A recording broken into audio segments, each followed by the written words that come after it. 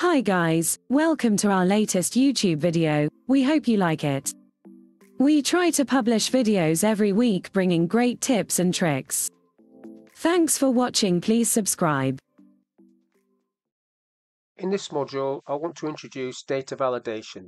So data validation is the ability to restrict what people can select by having lists or different options in a cell.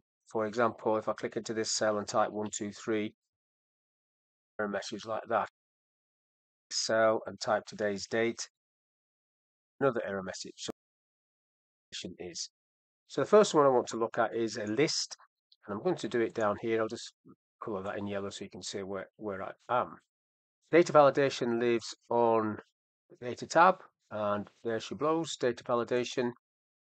So the default is any value. Now I don't want a value, I want a list. So I'm going for a list.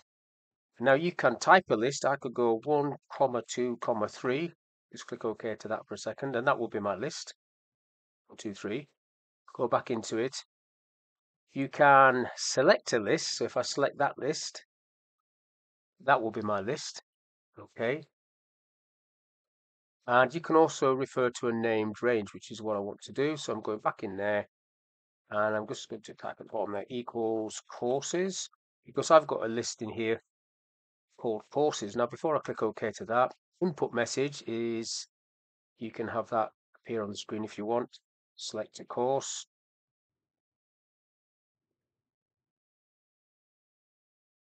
Select a course. Open there. And that will appear on the screen, and then only these courses. And then you can do an error alert sort of thing that you want to pop up.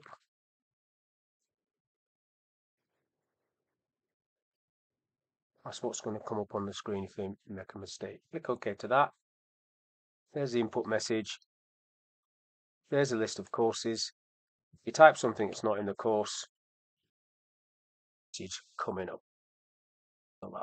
So that's the list option. Now the date option is similar, but basically I'll just click next to that.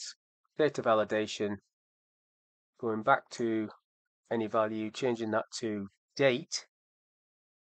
Then you've got an option of setting a date. So if I go the first 24, and then the 31st of the 12th 24, that's the range. I'm not going to bother with the messages. Click OK, put today's date in there, control semicolon, and then that's OK. Change that to a 3, comes up with the error message. All I want to talk about in this little session, quick look at data validation. In this video, I want to demonstrate how to do the conditional validation. So I'm going to click into this cell and just color this cell yellow, and that one a different color. I'm going to create a couple of lists with a lighter color than that. So I'll call that item, and I'll call that product with a title. Then I'll create a quick list. So I'll go car,ats, gas as one list, and then product I can do Excel, Word, Access as my other list. And then I want this to be data validation as well, so I'll do a different color for that, a little green one. So I need to name these. Now a quick way to name multiple lists like this is to highlight the whole thing, go to the formulas, go to create from selection.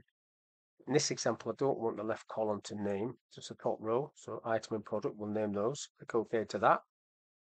And if you highlight those three, it's called item, and those three are called product. So data validation, I need to put in here, but I need to do this first. So I need to call these two something. I'll call them types. Press enter if you're going to do it manually. So that now needs to just have a data validation list in that's going to refer to types. So it's a list option, and it's just going to be equals types with an S. I'm not bothering with the select one. I'm not bothering with the error messages. So in this last cell, so I'll call it yellow, I want the indirect function to look at that, and it should then show me the list. So data validation, selecting list. I'm going equals indirect, opening the bracket, and I'm clicking on that cell, closing the bracket, clicking the tick, clicking OK, and then that shows me that list. If I select this list, change that one, this will then just show me those. So that's just a quick demonstration of how this whole thing works. In this section, I want to show you how you can use functions inside the data validation feature. So the first one is the green table, where I cannot type the same number twice, no duplicates. Table, I cannot type a number, not allowed. It can be a different figure at the top, and this can only be a letter at the bottom. So let's have a look at the top one. If I highlight this green area, go into data validation, it's on custom, which you can see there is a drop-down list. It's the bottom option, custom. And then there's the COUNTIF function. So COUNTIF has to return true or false. The $signed area is the green table. Then there's a comma, and it says L1, which is the first cell, which is basically replicating the active cell. Wherever the active cell is, that would be doing the same. Must equal 1. It can only be one of a number 1, one of 2, one of 3. If that said 2, it would allow you to do 2 number 1s, etc., etc. So that's what that one is. Clicking OK to that. This one is even simpler than that. Go in there. It's still on custom. It's just is text. Is that red area text, true or false? If it is, it's okay. If it's not, it comes up with the error message. That's how that one works. Now, if I quickly go and do that one, if I go into this little exercise and, well, I'll do the duplicate one. So I'm highlighting this table. So the top cell is I4. So I'm going into that. I'm going on to custom. I'm typing equals count if, open the bracket, and I'm highlighting this table.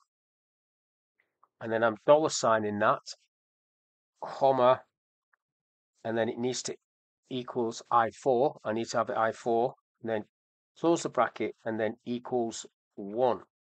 That is what you need to put in there. Clicking OK to that. Type 1. It lets me. Doesn't let me. All I want to do in this little video